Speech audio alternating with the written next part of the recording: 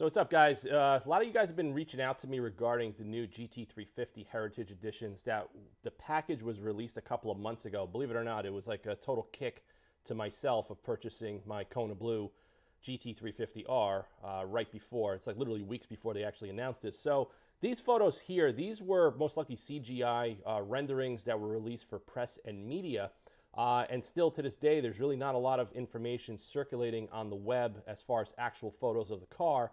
But I actually will be showing you guys some photos today that a buddy of mine out in Arizona went to the Barrett-Jackson Scottsdale last month and clipped some actual photos of a 350R Heritage Edition. So the situation with the Heritage, if you guys don't know what it is, basically it's a throwback to the color combination of the 1965 Shelby GT350 and 350R in Wimbledon white with Guardsman blue stripes. So on the Heritage Edition models, you're not getting the double stripe down the middle with the outline stripe, and you're also getting the side stripes along the bottom of the door and rocker panel and quarter panel, very similar to a 1965 Shelby GT350. Now, they also did, like I said, you're going to have blue insignia emblems on the rear deck lid and on the front grille.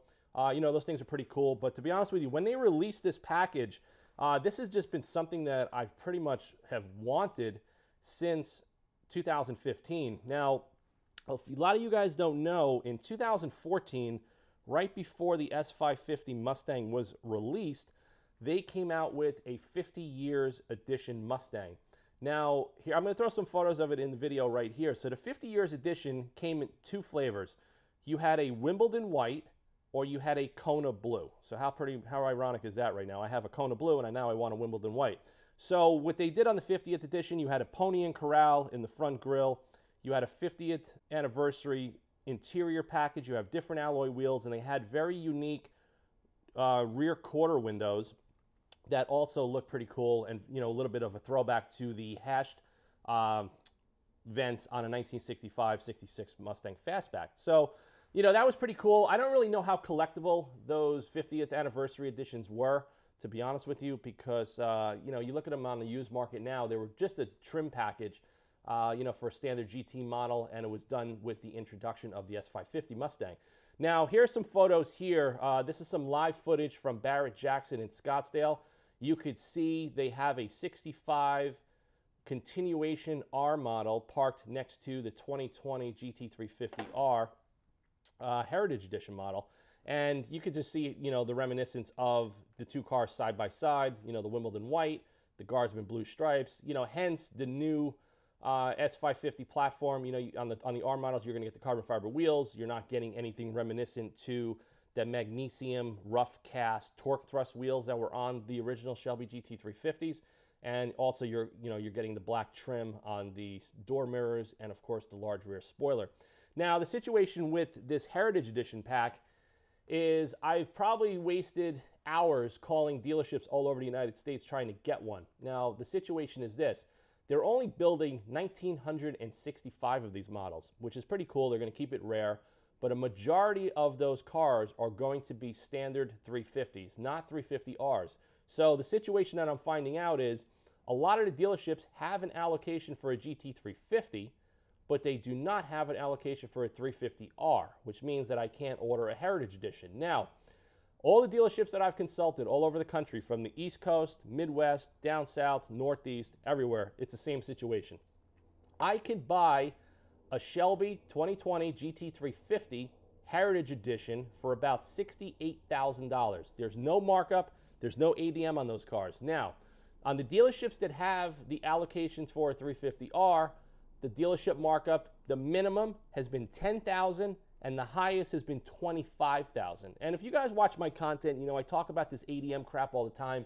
I just don't recommend doing it unless it's one of those situations where you really have to have it and you have a way of offsetting the ADM to make money with the car. Like in my particular case, you know, I would build content with it, so I could probably absorb a small ADM, but I can't absorb $25,000. That's just over the top and I just wouldn't do it.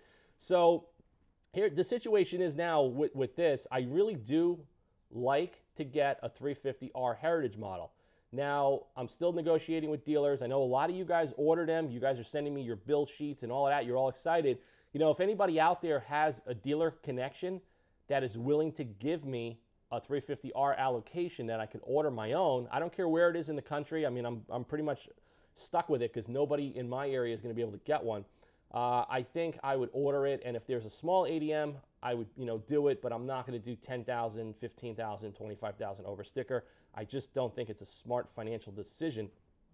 Even though I think the heritage models are definitely going to be worth, you know, some money down in the long term. Now, another thing that's crossing my mind is now I'm going to get a limited edition car, even more limited than the one that I currently have as far as production numbers.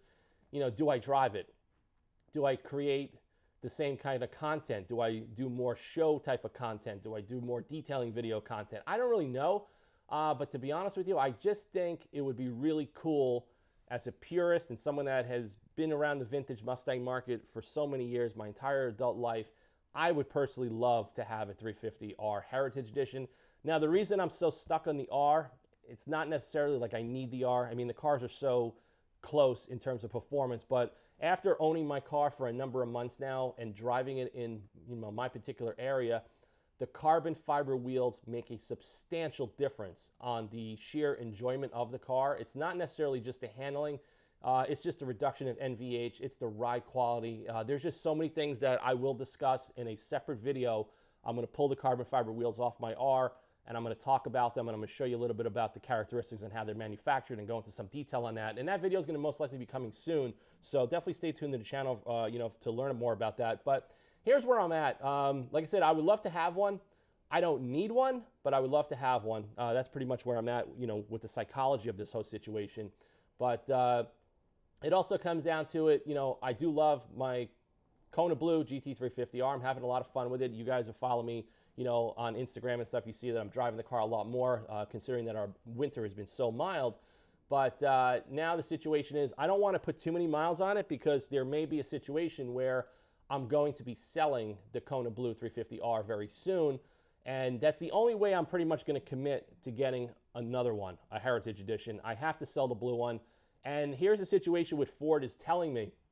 Now, if I find a dealer and I give them a deposit and we take the order and the order gets submitted to the Flat Rock assembly plant, that does not mean that the order is going to go in the system and the car is going to get built right away.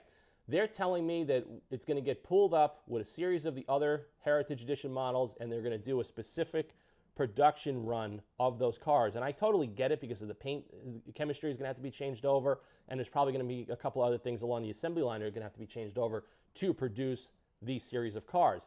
Now, so they're telling me if I put the order in, and I get the order in sometime, you know, February, March, that there's a good chance that the car could be built in June. Some guys have told me it could be built in, you know, August, September. So I don't really know. So the situation is I don't want to rack on 4,000 or 5,000 miles on my Kona Blue 350R. I'm already willing to give the car at a significant discount. If anybody out there wants this car, DM me. If you're serious, I'll put together a deal. There's still dealerships all over the country that are charging ADM over MSRP on 350Rs, no matter what color it is. It's still a hot car, and it's still a significant car out there, and there's no car in this segment anywhere in the world that is going to give you what this car does for the money, as far as, you know, the carbon fiber wheels, the 5.2 liter flat plane crank engine, and everything that comes along with the package. So it's still a desirable car, and like I said, compared to the competition that's out there with the American muscle car and sports cars that are on the market from Chevy and Dodge and all that, you could kind of see where a lot of those other brands, you know, were charging those high ADMs, and now there's dealerships that have overstock of inventory and they just can't get rid of them. So that's pretty much where I'm at. So stay tuned for more automotive content, and there's going to be some more 350R videos as well. If any of you guys are interested in my Kona Blue 350R, that most likely will persuade me to go ahead and order the Heritage Edition. Like I said, I engaged with 5 dealerships already to place the order of the 350R Heritage. I gave them all my information over the phone along with the credit card for, you know, a deposit, and then I was going to wire the rest. And they all came back to me and says, yeah, we could order it for you. We have the allocation, but there's going to be a ridiculous ADM. And that's right there where I just squashed it right over the phone. I said, I'm just not really willing to do that. So if any of you guys out there have a connection with a Ford dealer, you know, I'm willing to wait. I'm in no rush.